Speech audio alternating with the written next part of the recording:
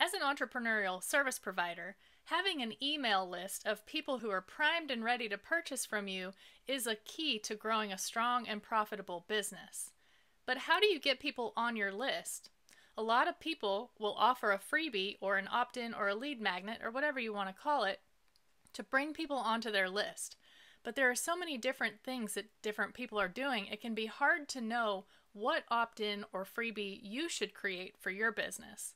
In this video, I'm going to give you 2 keys that you can keep in mind when you are thinking through what freebie or opt-in to offer. I'm Lori Reeves, founder and CEO of Brand Strength and the creator of Brand School.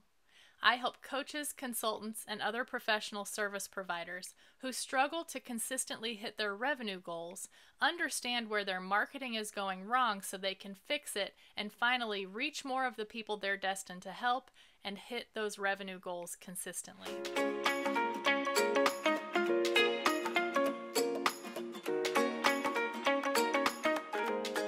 Okay, so let's talk about what freebie or opt-in you should create.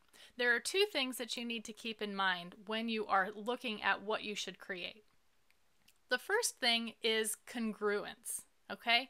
So you want somebody who's going to take your freebie or your opt-in to be the exact same person who would want what you're selling.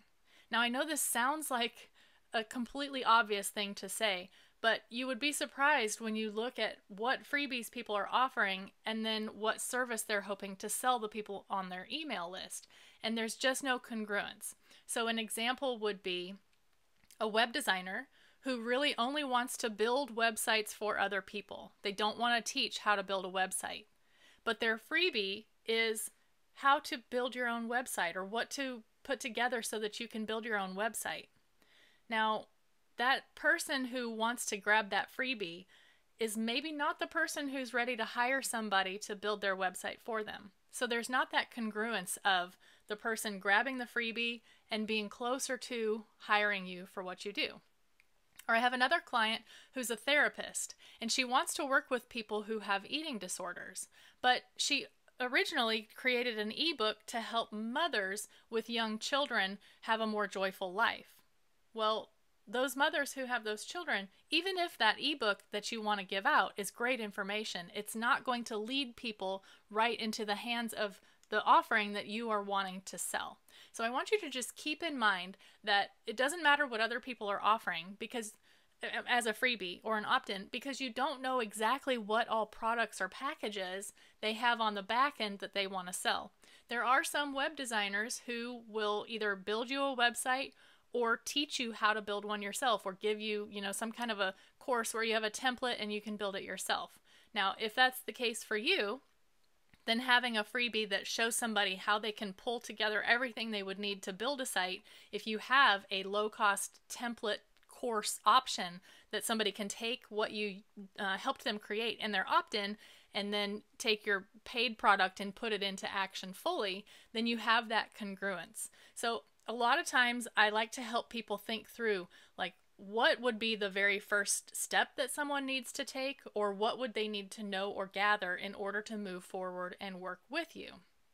So that's where you're going to get the congruence that you have between your freebie or whatever you're offering to get people on your email list and the offering that you're hoping to sell them at some point down the line. Now, the second thing that you need to keep in mind with your freebie or your opt-in is that you need to not fully solve a problem. I've seen clients who have an ebook or a little mini course and it completely solves a problem. And then when the person goes through it, they don't feel an immediate need to get help again. So the best kind of freebie that you can offer is showing somebody that they can have success with something right up front by achieving something small or gathering some things together so that they are prepared to move forward. But it's important for you to make sure that you're communicating that at the end of the person's journey through your opt-in or your freebie or whatever, again, whatever it is, if it's a mini course or whatever, that they're now ready to move forward and take the next step, which would be available to them through a program that you offer that is paid.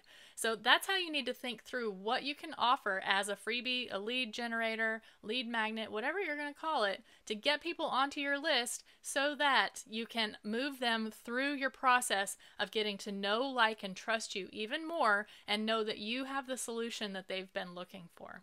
I hope this was helpful for you. Subscribe to my channel so that you can get more tips like this every week, and I'll see you in the next video.